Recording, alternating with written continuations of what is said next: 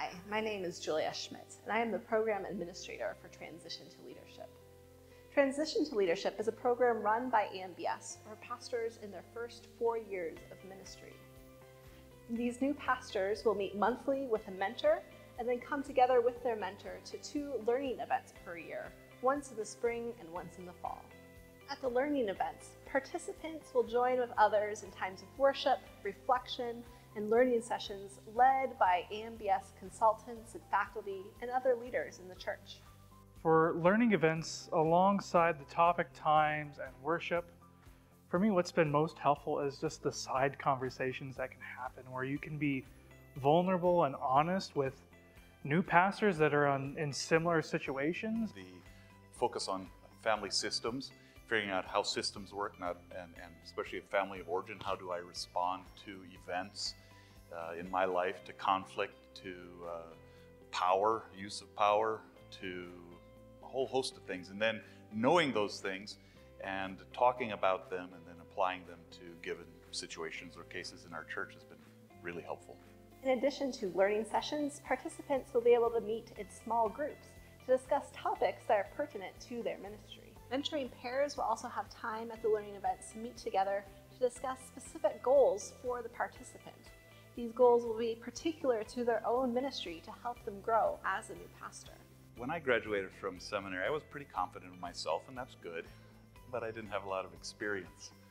And you kind of go into, at least I went into my first pastorate thinking, I can do this, I've got it figured out, I've got everything. But then all of a sudden there were moments that didn't quite match the book. It's kind of like learning a new language. The conversations you learn in the book are nice and easy, and then all of a sudden an extra question is asked or an extra phrase is thrown in, and then you're like, whoa, I need some wisdom on this. And mentors, in my case, pushed me out of my comfort zone to go search for new places to be. They provided wisdom on cases that maybe we had never even studied or were just a little bit different than what we expected. My monthly meetings with my mentor were extremely important. They gave me a chance to process things that were happening in the congregation. In addition to the mentoring and learning events, participants also will have the optional chance to join monthly Zoom calls with our consultants, as well as have one-on-one consultation.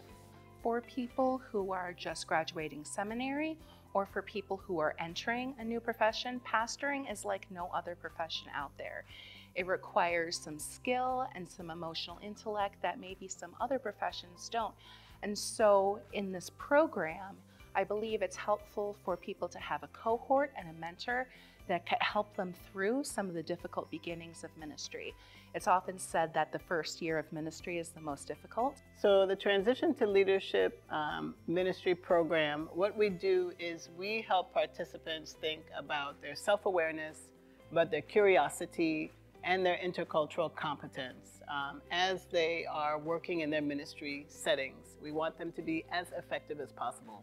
In even the most supportive congregations, new pastors face learning a new and challenging and widely varied role. The Transition to Leadership program takes these early years of ministry very seriously as a time of formation and deepening one's skills, understanding, and heart for ministry. In an era of clergy burnout, to have a program like Transition to Leadership feels like a really wise move for both AMBS and for congregations to be investing in.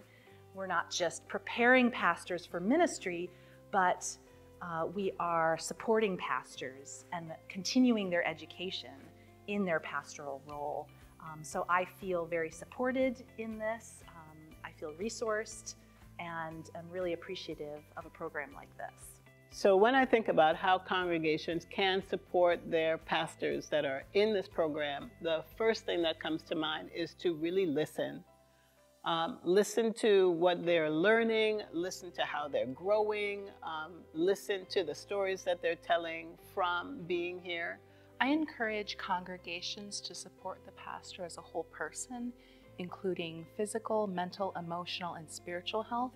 That can be as simple as having clean drinking water at the church, providing a shower in case a pastor decides to bike in, letting a pastor who's new to the area know where nearby mental health facilities are, where the local gyms are, whatnot, and also being able to provide funding for them for things like continuing education, for things like spiritual direction, and also allowing space for a pastor to be able to vent and discuss things, places outside of the congregation.